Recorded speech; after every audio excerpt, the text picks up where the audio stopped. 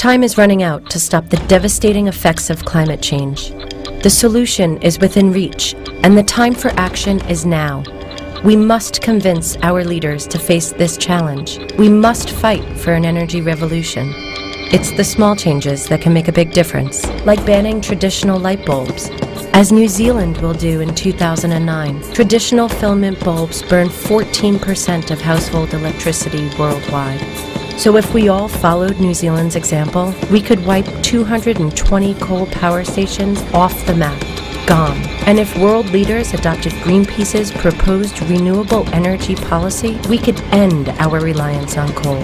In the 1 minute that you've spent watching this film, we could have generated enough energy to power a country the size of Portugal for 1 week. That's a whole country for 1 week from solar energy in just 1 minute. It's time for an energy revolution.